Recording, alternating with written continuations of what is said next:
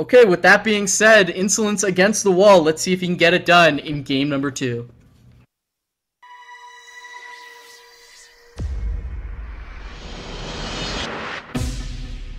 Link engaged. And we're back here in series number 2, game number 2 on Lost Temple. Artosis, why don't you you do the honors and do the introductions? All right, down at 3 o'clock, we do have RAZERiNso, our Protoss player from Germany, showing a very cool strategy last game, even though he did lose to, the player up at 12 o'clock. He used to be a Terran player. I would say one of the most successful switches, along with Beyond in Korea. One of the most successful pro gamers to switch races. He went from Terran, winning a lot of tournaments with that, to Zerg. It is mouzMorroW, given a GG and a GL. A very top caliber Zerg player, showing a lot of skill in that last game. But can he do it again on this map, where it's easier for Protoss to actually defend his natural? Yeah, I'm really surprised. Looks like Insolence has no, I guess, no desire to put down the fast expansion. Chrono boosting out those probes, dropping his first pylon in his main base. And now going to send that probe over to 12 o'clock. Again, we have kind of a gentleman's agreement that I'm not going to look for your overlord if you just agree to fly right into my main base. So mouzMorroW, not a fan of the shenanigans, playing more man style. He makes units, rams them down your throat, and makes you say uncle. Right, yeah. I like the way you put that, a gentleman's agreement not to scout the Overlord. It kind of reminds me of the Redcoats during the American War, where it's like, okay, that's cool and all, but this is war, guys. And also the fact that RAZERiNso actually hasn't walled in. He's kind of relying on mouzMorroW to play his safe, solid macro style. What if he had gone for a 10 pool or even quicker? Then suddenly you have no wall in, and you might be in a lot of trouble. So interesting from Insolence here to actually play in this style. Yeah, and I thought he was going to build a wall, kind of a pseudo wall around his mineral line, but looks like he's not even doing that. He's now putting the cybernetic score at his I guess, half expansion at his ramp, where he's placed his pylon, dropped the cybernetic score there, and nothing coming out of the gateway yet. Meanwhile, in the production tab, mouzMorroW making his 4 Zerglings, standard as can be, probably going to deal with this probe and then take his fast expansion. And it's going to be yet again, once this Overlord is dealt with, once we get enough gas, we're going to see what Insolence drops as his tech choice here. That's right, but mouzMorroW has that Overlord up behind Insolence's base, so that is one really good nice thing about playing against someone in these positions. Yeah, I mean, you can go and scout them a lot. They can't build anything right near the Overlord, and the Overlord can keep checking to see if that second gas is up. And that is a very telling sign, because if he doesn't get that second gas, then that tells mouzMorroW all mouzMorroW needs to know. Oh, you're going to actually just Mongoloid me with a bunch of Zealots and Stalkers. Yeah, and I think this is something people haven't even fully realized or fully abused yet on Lost Temple, just flying back there. mouzMorroW gets full vision, sees there's no second gas. Now we see the second gateway dropped for Insolence. He's pushing out with just a Zealot and a Stalker to clear the Zelnaga Watchtower, and that Zergling in full retreat from mouzMorroW. Meanwhile, mouzMorroW has taken his expansion. Looks like, does he have Zergling speed on the way? Yes, about 40% complete there. And I like this little bit of pressure with the Stalker and Zealot. The Zealot able to tank a lot of hits from Zerglings, and the Stalker able to do infinite micro until the Zergling speed is complete. So really nice pressure here from Insolence, but he's got to be careful. Once that Zergling speed is complete, he needs to not be anywhere near Zerg. Yeah, that's right. He's actually overcommitting a little bit here, I think. The Zerglings are coming out now and look like they will surround that Zealot, so mouzMorroW doing a good job taking the Zealot out, and when that Zergling speed does complete, goodbye to the Stalker. You know, you have to be careful if you're going to push like that. It's absolutely great to do, but if you lose those extra units and you are going for a rush, as we see he is doing, he is in fact going to do the Mongo rush.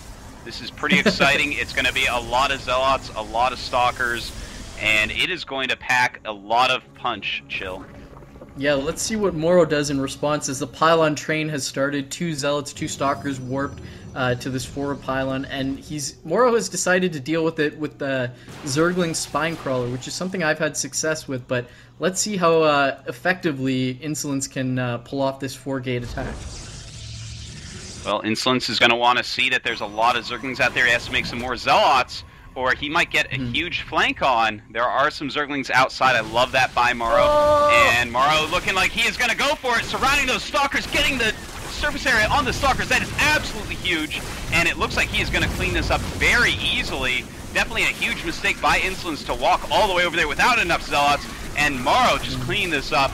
And here is the thing, this rush, it is very strong, but it's hard to transition out of if Zerg owns it up like mouzMorroW just did there. Yeah, if you're Insolence, what do you do to follow this up? You just lost your pylon. Yeah, you have a pseudo wall in at your ramp, but you know, he's trying to put down his second assimilator, probably going to try to tech into something else, but he's so far behind. Let's see what mouzMorroW is making.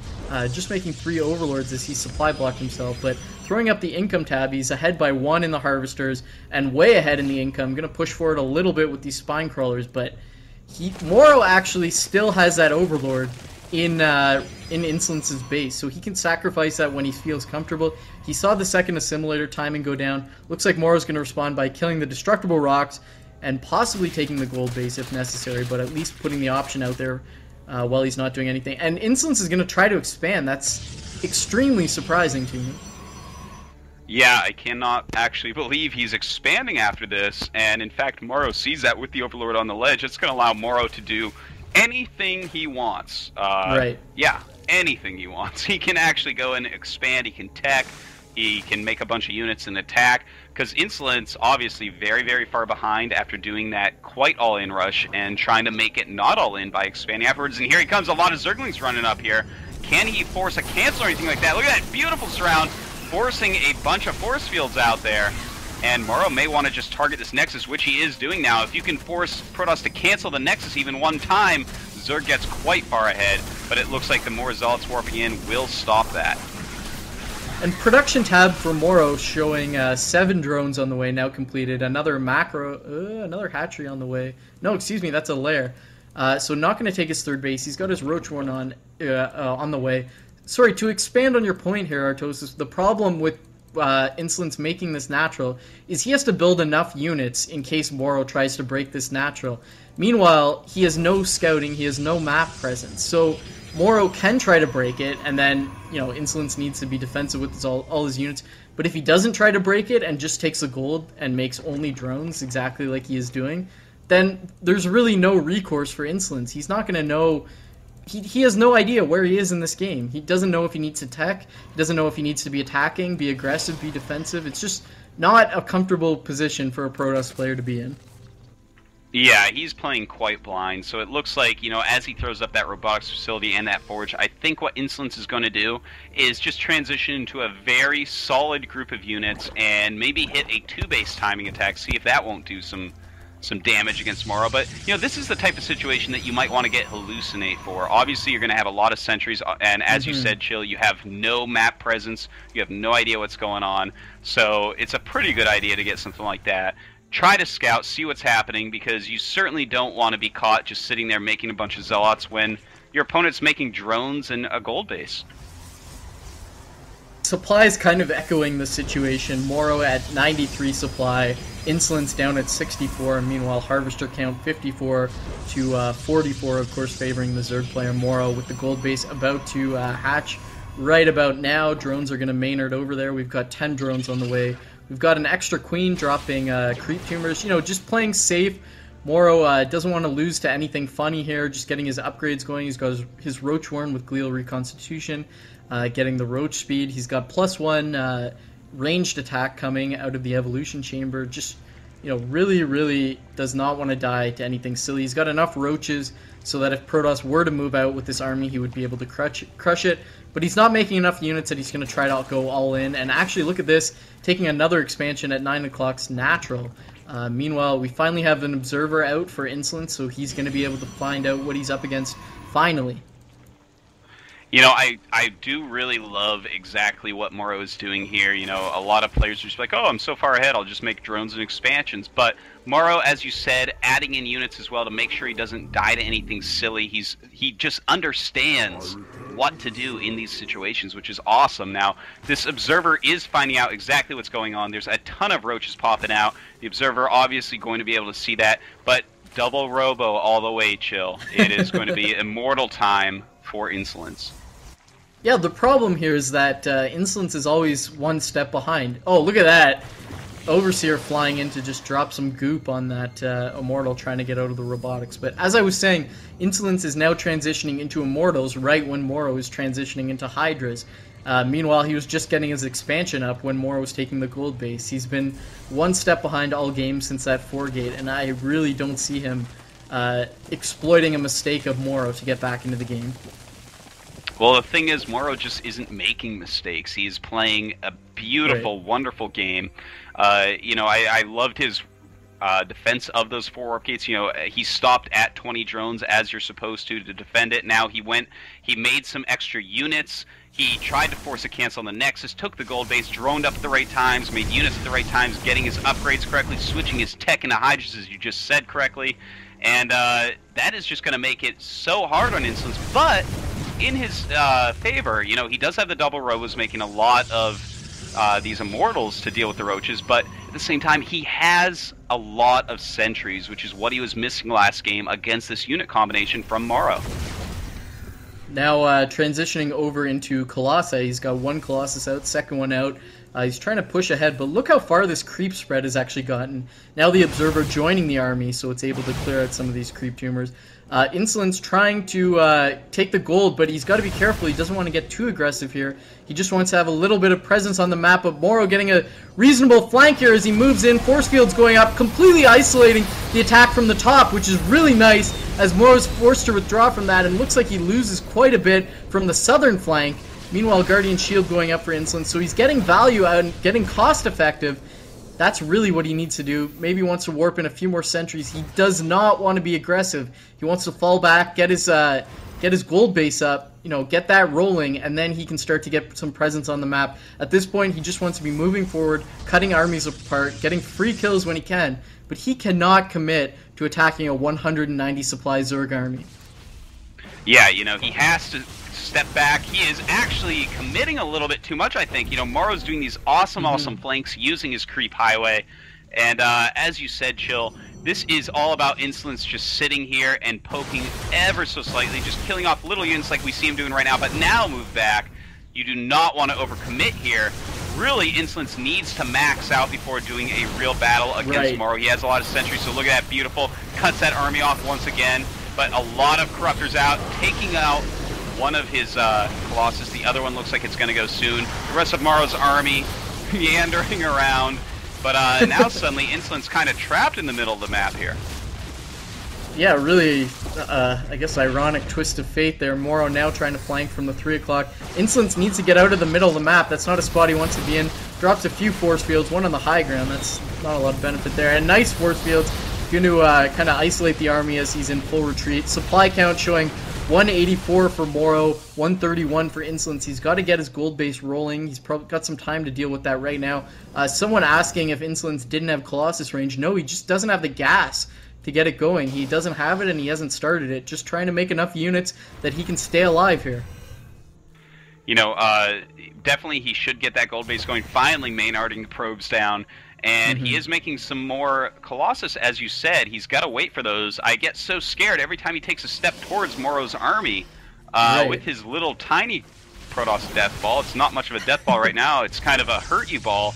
But the Colossus are popping out, so he may in fact get that group of units out to be able to deal with this. But he's going to have to use his force fields beautifully. There we go. A lot of good force fields going up. Moving a little bit too close, I think. Those Hydras getting some good surface area in and using more and more force fields to actually break through. But will he lose the gold nexus? That is going to be the important part of this game. Yeah, I guess Insolence getting a lot of value out of his army, but getting completely flanked now as he moves forward to save that gold base. Gold base under siege by 4 roaches, and Insolence looks like he may not, no, he may die here. I was going to say he may not die here, but it's not looking good for him. Some Zealots running in to take some damage from the Hydras. He manages to save the gold base, but the supply count tells the tale. 80 for Insolence and Morrow at 134. A lot of production on the way for Morrow, a lot of upgrades on the way, and Insolence gets to live another day. But looking at the map, the only color more dominant than blue is the purple of the creep spread, and that's not a good situation for Protoss. Well, it certainly isn't. The supply right now, about 130 to about 80. and mouzMorroW obviously in a huge lead there and just starting to pop out huge amounts of units. The drone count is at 75 to 50 probes, so his economy obviously huge compared to Insolence's. Insolence just being a little bit too aggressive this game, and mouzMorroW, he is back, man. He has a lot of upgrades on his Zerg units, and there just aren't a lot of Protoss units out on the map right now. Looking at mouzMorrow's, how he's handling his macro, his money is often under 500 minerals, and his queens are often at 100 energy. You see players at this point in the game having 200 energy on all his queens, but mouzMorrow's still hitting a lot of his injections, and that's why he's so good. We can see now Corruptor Roach moving in, trying to chase down those Colossus, chase them away, back into the main base of Insolence. Insolence now trying to defend his gold base, but that's a tall order. Roach is running right in, gonna snipe away that Nexus. Gold Nexus is down. Corruptor's doing a lot of damage to the Colossus. First one gonna go down, second one getting targeted, and I think this may be it. mouzMorroW just having too many units for Insolence to deal with. Yeah, that is quite true. With that gold base going down, Insolence basically has nothing left, trying to kill off these roaches. And even though he may be able to do that, well, never mind. I guess probably not be able to do that. GG, that is it. And mouzMorroW, 2-0 over Insolence. Very strong Zerg play. Insolence looked good, especially in the first game, but compared to mouzMorroW just looked a level above him. mouzMorroW looked like a player who hits his timings, he knows what to do in certain situations, and mechanically, he just looks solid. I'm always impressed by a player who doesn't miss their injections, has a sick creep spread, and hits their timings for making their proper units so that they don't die to any sort of rushes. And mouzMorroW just put giant check marks next to all three. It looked very dominant in that series. Well, yeah, I mean, that is what you have to do as Zerg. It really takes a lot of multitasking, a lot of intelligence, and mouzMorroW has shown that he definitely has both of those. This is the second finals for him in as many weeks of a very strong tournament. I'm just so impressed with this guy, one of the few Zergs right now who are really performing.